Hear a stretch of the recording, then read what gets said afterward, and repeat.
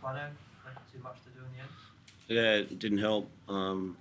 We just didn't get off the blocks tonight, and they got 2 soft tries, and in the end, that's what probably hurt us. That, and fought our way back to get in front and didn't catch a kick off, and we didn't adjust from the short kick off. It was hard to adjust, and they scored a try, but it just goes to show how close it is between the two teams. Disappointed you the most?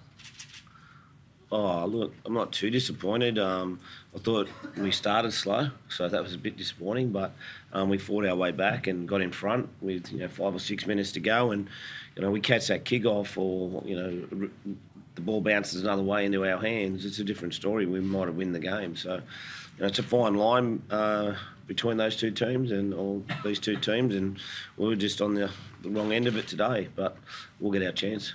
What do you put those slow starts down to? Because they've been a bit of a recurring theme, especially here at home. I'm not quite sure yet. Today we're against a good footy team, and they come out of the box pretty fast, and we're a bit slow. But we'll just have to address it. Seems frustrating a lot of playable. Oh yeah, they were at their best. Melbourne Storm wrestled today. I thought they were at their best today in that area. It was slow, it was frustrating. Referee Smith did a good job.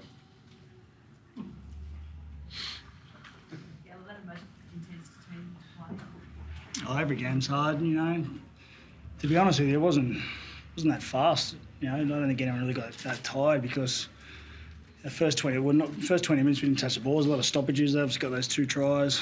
So, as Flanagan said, we never really got in the groove of going set for set. When we did get the ball, we turned it over pretty cheaply. I think we ran out and we'd have an uncharacteristic pass when someone wasn't ready for it. Just a few too many errors in that first half. When we finally did go set for set, we got back in front there, but as Flanagan said, probably that kick-off hurt us. Shane, he's still curious as to how Cameron does keep going up after all those years and how well it's publicised. He does try to influence West. Well, he's the best player in his position. Seriously, I watched him closely today. He managed the game perfectly. He got off the line early.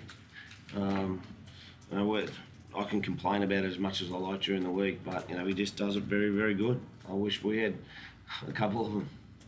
He's just a good player, and he knows how to, whether you call it fought the rules or push the referee or whatever it is, he's the best at it. And he showed tonight he had one of those games.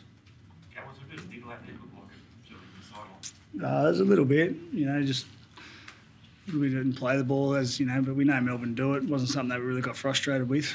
So it's part of the game. We know it's going to be part of the game when you play Melbourne with their wrestle, but there's nothing to whinge about. I don't think there was anything untoward or anything like that. Just as I said, look, as Flanagan said, we catch that kick-off, we probably win the game. We're not in this mood. Does Melbourne wrestle, apart from the physical aspect, go to frustrate opposition sides?